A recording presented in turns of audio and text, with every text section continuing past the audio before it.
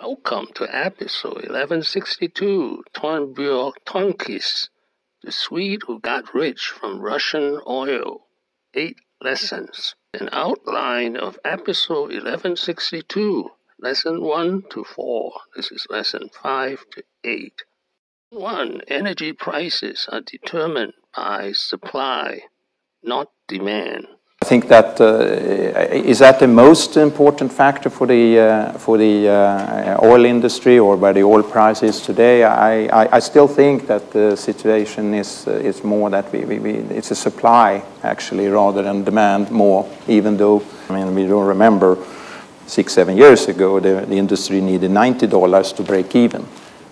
2 years ago we talked about $60, and now you talk about $50, and I think it's Lesson 2. The energy industry is innovative and high-tech. And I've heard it here, and this industry is fantastic innovative. The technological breakthrough is really a high-tech industry now.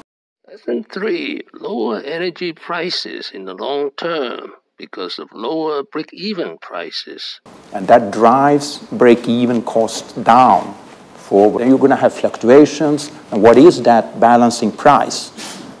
To me, it's clear. It's going over time, it's going lower rather than higher. Lesson 4. The energy industry is cyclical because of the investment cycle.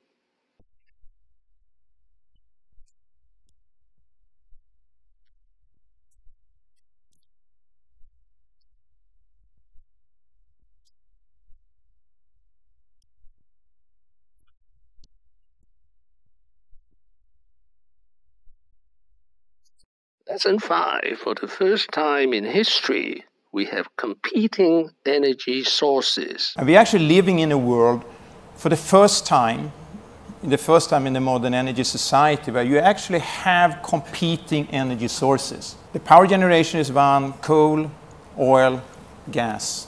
They're actually competing today head and head on a cost basis. Lesson 6. US Sanctions and Timchenko in 2014.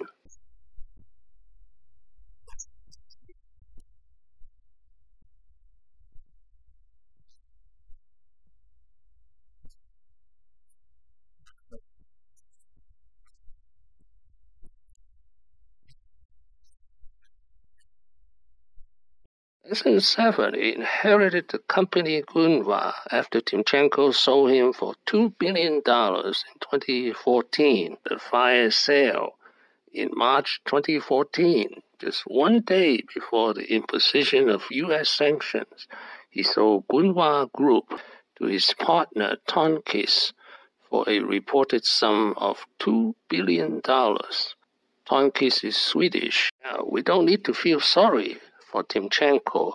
Look at him now. He's worth $26 billion. Lesson 8. Electric cars are not yet profitable. And by the end of the day, I do believe that future transportation by and large will be based on the lowest cost of energy.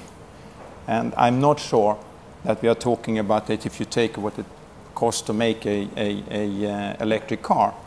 And no one has managed to produce an electric car profitable yet, in spite of subsidies.